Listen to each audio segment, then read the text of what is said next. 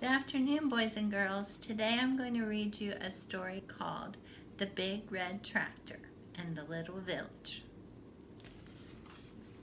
Once upon a time, in a happy little village, a big red tractor lived in a cozy little shed.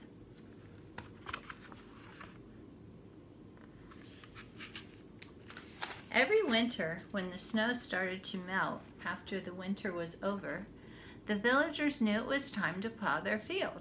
So every morning, they'd go out to the little shed and wake up the big red tractor.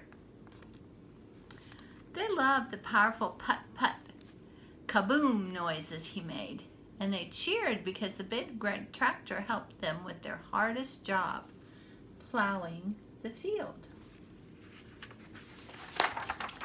Everyone worked together to move the big red tractor through the field. Half the villagers pushed him and the other half pulled him. He smiled cheerfully, glad to help, even though they never seemed to move him very far. The villagers worked very hard, and they always finished plowing the field just in time to plant delicious vegetables and sweet fruit before the rain came.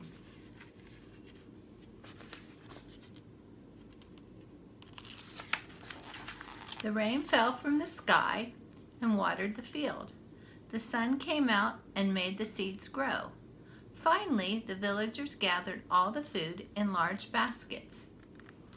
Everyone celebrated. Everyone shared. There was just enough food to feed the whole village. Then one cold day, something amazing happened. Farmer Dave was cleaning out his attic and discovered a book tucked inside an old chest. It explained how the big red tractor had been made, and it showed powerful things no one knew he could do. You see what it says? Owner's Manual. Farmer Dave stayed up all night long reading the book. He couldn't wait to tell everyone what he had discovered. The next morning, Farmer Dave gathered the villagers to tell them the good news. The big red tractor can move on his own.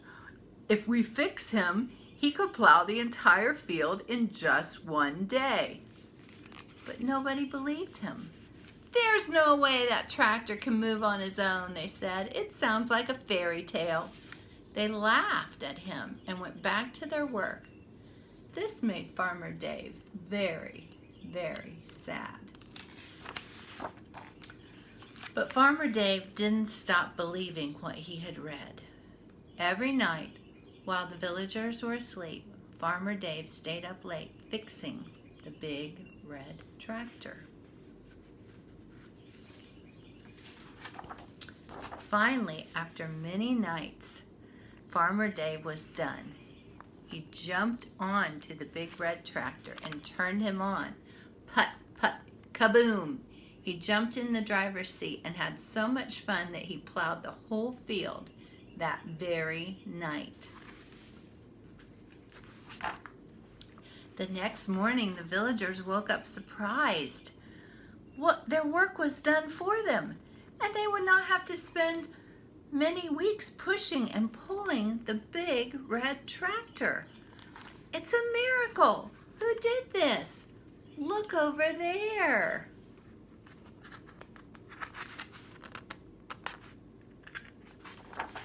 It was Farmer Dave asleep on the big red tractor. The people shouted happily, Farmer Dave was right. The tractor book is true.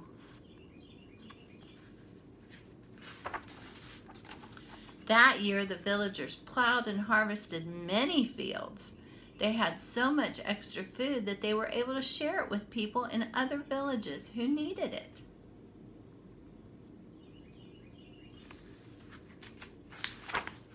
When they visited other villages, Farmer Dave and the big red tractor always took the book with them so they could teach others the wonderful news they'd learned. The little village kept sharing, and the villagers became known as the most generous people in the world.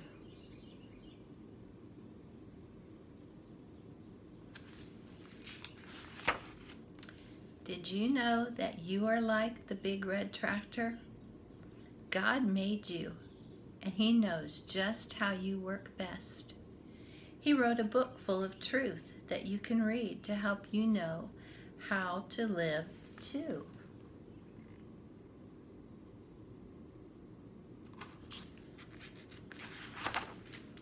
The Bible tells us that if we try to do things on our own, we won't accomplish much. But if we trust Jesus, God gives us His Spirit, so we'll have new power. Power to love others and tell them the good news about God. God made us to be a blessing to others. Through the Spirit, we can do great things just like Jesus. This verse says, when the Holy Spirit comes to you, you will receive power. Acts 1, verse 8. And that is the story of the big red tractor. It's sort of like a modern day parable, like we were talking about with some of our other books that we read, that the Bible is the owner's manual. The Bible teaches us how we should live. And we want to spread the good news about Jesus and do good because the Holy Spirit will help us do that. Just like the villagers shared and became the most generous village in the book, we need to look for ways that we can share with others, give to others, do things to help others. Maybe an example is that you have an elderly neighbor that might need you to go pick up sticks in their yard, or might need you to rake leaves, or just bring in their newspaper for them if the newspaper boy throws it, not close to the house. Maybe you have young neighbors, like somebody that has a child that's younger than you are, and they don't have anybody to play with, and you could teach them a new game or share a toy with them. Maybe you could even pass on to them something that you've outgrown that you don't use anymore. We can always look for ways to show Jesus' love to others. Even if it's just going to the grocery store. Right now, you're probably not going to the grocery store. You're probably staying home with one of your parents while the other one goes to the grocery store because of the virus. But in the grocery store, or even at home, if you don't go to the grocery store, you can say thank you. You could write thank you notes to the workers who are working so hard in the grocery store, or to the doctors and nurses and mail carriers and police officers that are working so hard and are at risk because they're out in the public every day working. So you could color them a picture and write thank you on it, and then put it in your mailbox for the mailman to pick up, or the mail carrier to pick up. You could do the same thing and give it to your mom or dad and have them hand it to somebody at the grocery store that's working at the grocery store. There are many, many ways that we can still reach out and show Jesus' love, even if we're at home.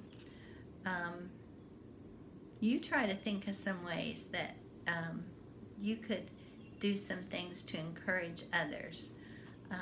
Maybe a phone call to one of our elderly people that's by themselves, or a little colored sheet that you could mail to them, a coloring page. I know some of you are really good colorers, and some of you are very good at drawing things. That would brighten their day because they can't get out and see people either. I love you. I hope that you will shine for Jesus in your house by obeying your parents, by helping out at home, by doing your schoolwork well and cooperatively. Be kind and show love, and I'll see you later. Bye.